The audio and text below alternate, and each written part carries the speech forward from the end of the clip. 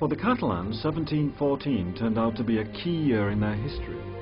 Before that, they had enjoyed virtual independence, even after the famous marriage of their ruler Ferdinand to Isabel of Castile in 1469.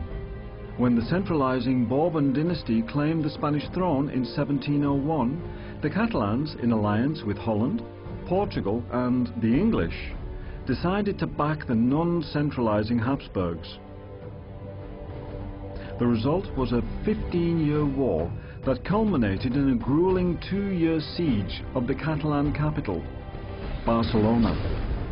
Left in the lurch by the English, the Catalans lost the last remnants of their sovereignty with the defeat of Barcelona on September the 11th, 1714. A date which has now become their national day, on which they recall the loss of their political freedom and ask for it back.